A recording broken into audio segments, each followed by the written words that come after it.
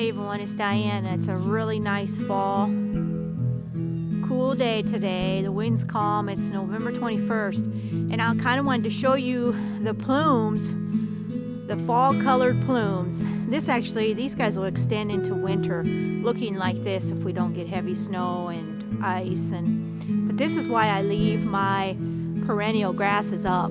As you can see how beautiful they are. The taller one standing there is a zebra grass, and there's a variegated grass. We got the little blue stem here.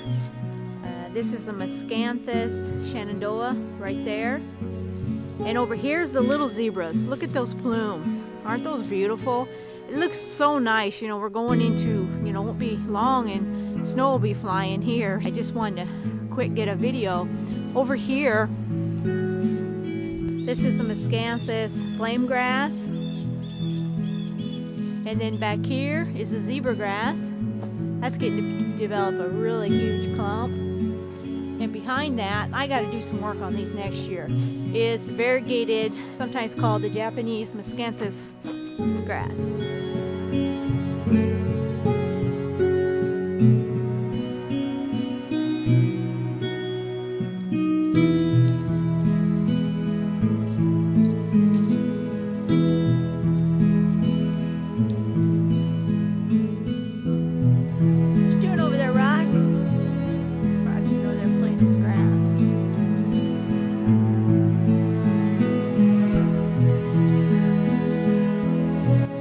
As you can see, I'm going to have to do some work on them next year. I want to actually get them all out of that bed right here. And it's going to be a job because they're really hard to move.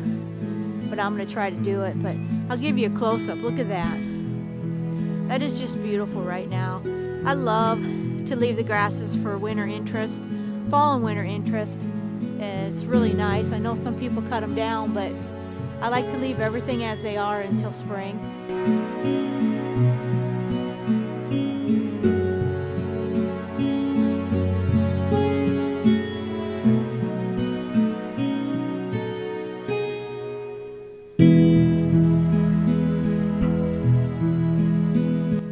But look at that little blue stem there. That's really got a pretty red color, reddish brown color to it. It's beautiful. And the Miscanthus Shenandoah is really an airy, plumy grass, as you can see. Here's another one here. Look at this fall look to this one right here.